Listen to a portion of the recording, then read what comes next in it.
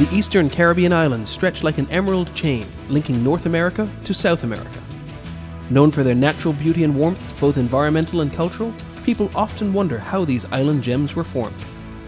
We now know that many eastern Caribbean islands were built from volcanic activity, and islands, for example Montserrat, Dominica and St. Vincent, continue to have live volcanoes. Residents of volcanic islands always live with the risk of eruption. Formation of a volcanic Caribbean island. In order to live safely with this dangerous natural force, it is important to understand how a volcano works. The surface of the Earth is a thin layer of solid rock called the crust, which floats on a much thicker layer of molten rock called the mantle. The crust is broken into several large slabs called plates.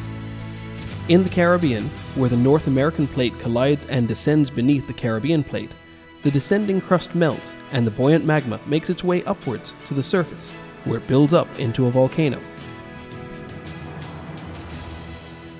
An eruption experience: Montserrat's Soufriere Hills volcano. The Soufriere Hills volcano in Montserrat is an example of a currently active Caribbean volcano. It is located in the south of the island and is characterized by a cluster of domes, which are basically huge piles of volcanic lava. The slopes of the Soufriere Hills volcano are built from deposits created by explosions and dome collapses. Residents were living in their lush mountainous home as they had for centuries, with scarcely a thought to the apparently quiet Soufriere Hills volcano, until suddenly, in 1995, a new vent opened in the mountains. Over the next few months, Montserratians would come to learn a completely new reality as those peaceful mountains unveiled an active volcano. Volcanic ash would fall regularly, settling all over the landscape. But that was only the beginning of the social and landscape change. Montserrat's population of 11,000 began to decline rapidly as people left the island. Meanwhile, a dome began to grow, and as it grew larger within the crater, the threat to life and property escalated. It was soon necessary to evacuate all the villages near the volcano and the capital of the island, Plymouth. The evacuation was accompanied by enormous economic and social disturbance. At present, the Soufriere Hills volcano has reclaimed half of the island, which is now inaccessible or buried by volcanic debris. It also claimed 19 lives. Montserrat has changed drastically, with new development taking place exclusively in the north of the island. The population has decreased to roughly 5,000 residents, who bravely face the road to full recovery. The hazards of Eastern Caribbean volcanoes. Usually we think of volcanoes producing red and fluid lava like Hawaiian volcanoes, but Caribbean volcanoes are different and usually produce thick, viscous lava. Because of its viscosity, this type of lava does not travel very far from the vent, but as seen in Montserrat, piles up into gigantic lava domes, creating a number of dangers, including one of the most deadly, pyroclastic flows and surges. When a dome grows so large that it becomes unstable and collapses, or when there is a large explosion, a pyroclastic flow may be generated. This is a fast-moving avalanche of hot ash and rock fragments in a turbulent gas cloud, most likely exceeding 600 degrees Celsius, which will travel down valleys at speeds that can exceed 100 miles per hour, causing total devastation of the areas over which they flow. The finer grain portion of the flow is called a pyroclastic surge, and it can climb terrain such as ridges and hills, taking people by surprise. It is almost impossible to predict the moment when a pyroclastic flow will occur. Therefore, to survive, it is necessary to evacuate areas threatened by pyroclastic flows before they occur. Respond immediately to evacuation orders. Another hazard typical of Caribbean volcanoes is that of explosions, which, in addition to pyroclastic flows, can generate ballistic projectiles and ashfall. When the volcano's vent becomes blocked, gas pressurizes in the upper plumbing system until an explosion occurs. A great column of debris is ejected high into the atmosphere. Large blocks and bombs travel like cannonballs and usually land within 1 mile of the vent, but they can travel further during stronger explosions. Ballistic projectiles are heavy and fall at incredible speed. Upon impact, they can smash buildings and other infrastructure into pieces. Anyone within range of these falling rocks is in extreme danger. In order to survive an explosion, stay out of the range of ballistic projectiles and out of their path. Again, it is necessary to respond immediately to evacuation orders. During an explosive event, a great volume of volcanic ash is also ejected. These fine fragments of rock, up to about 2 millimeters in diameter, are forced upwards into the eruption column before settling out downwind. When volcanic ash falls, it blankets the entire landscape. It may even be carried to neighbouring islands by prevailing winds. During the 1979 eruption of La Soufrière in St. Vincent, ash was carried as far as Barbados. Near to the eruption vent, the thickness of the ash deposits may be enough to collapse buildings and destroy vegetation, especially if there is rainfall. In order to stay safe during ashfall, do not drive unless absolutely necessary, as dust and darkness will obstruct vision, causing accidents. Slippery wet ash also makes driving conditions treacherous. Carefully protect food and water for human and animal consumption from contamination by ash. Protect your property by safely cleaning ash from your roof and by covering equipment. Ash can cause breathing difficulties, so remain indoors during ashfall or cover one's mouth and nose with an ash mask or damp cloth when outdoors. There is another type of hazard to be aware of during eruption of the Eastern Caribbean volcano, lars or mudflows. When it rains heavily, loose volcanic debris may mix with water to create a dense fluid rock mixture called a lar or mudflow. Lars act like wet concrete as they rush through valleys around the volcano, killing and destroying almost everything in their path. The threat from lars may last for years after an eruption has ended. Do not attempt to cross valleys around the volcano, which are known to produce lars, either by foot or in a vehicle. To avoid being swept away by a lar, know where they might occur. Avoid these valleys at all costs, especially during heavy rainfall. The monitoring of Eastern Caribbean volcanoes.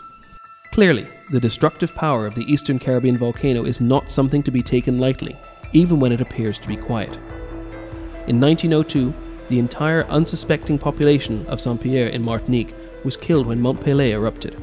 Similarly, an estimated 1,500 lost their lives in St. Vincent when the volcano La Soufrière erupted just hours earlier. This scale of fatalities need not happen today. All of the volcanoes in the English-speaking Eastern Caribbean are monitored by the UWI Seismic Research Centre, or SRC, based in Trinidad. The islands of the French territories are monitored by l'Institut de Physique du Globe de Paris. Volcanic eruptions in the Caribbean are usually preceded by a number of shallow earthquakes called swarms. Seismic signals recorded by monitoring stations positioned on the volcanoes are digitally transmitted to the SRC and IPGP, where scientists look for pattern variations that might indicate an impending eruption. Scientists also measure ground deformation and analyze gas and water samples around the volcanoes. There is full interchange of data between the SRC, IPGP, and Montserrat Volcano Observatory, MVO. La Soufrière in the north of St. Vincent is one of the most active volcanoes in the region, having recently erupted in 1979. It is carefully monitored by the SRC using 7 seismic stations.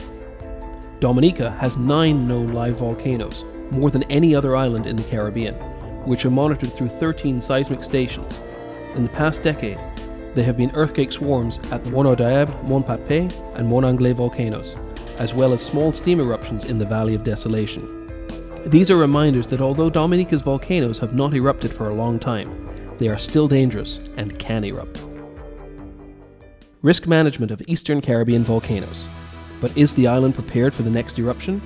This question is constantly asked of national disaster management agencies, such as the National Emergency Management Organization, NEMO, in St. Vincent, and the Office of Disaster Management, ODM, in Dominica. These agencies work closely with many stakeholders to protect the public from volcanic hazards. The role of local disaster management organizations is to use the information provided by the SRC to develop appropriate emergency strategies and then execute those strategies. They are responsible for coordinating the preparation of hazard and risk assessments, developing and maintaining contingency plans, warning and educating the public, managing crisis response, and ordering evacuation. During times of crisis, these agencies can request support from the Caribbean Disaster Emergency Management Agency, CEDEMA, to coordinate an effective disaster response. The Red Cross movement, and especially the Red Cross national societies, support the disaster management agencies by working with the communities before, during, and after the crisis. They provide public awareness campaigns, draw contingency plans for communities and schools, and mobilize teams and funding to assist the affected population with shelters, healthcare, food, and other basic needs. Getting ready for the next eruption. Local disaster management agencies study hazard maps prepared by the SRC, which show the different hazard levels across the island, to create and test efficient contingency and evacuation plans.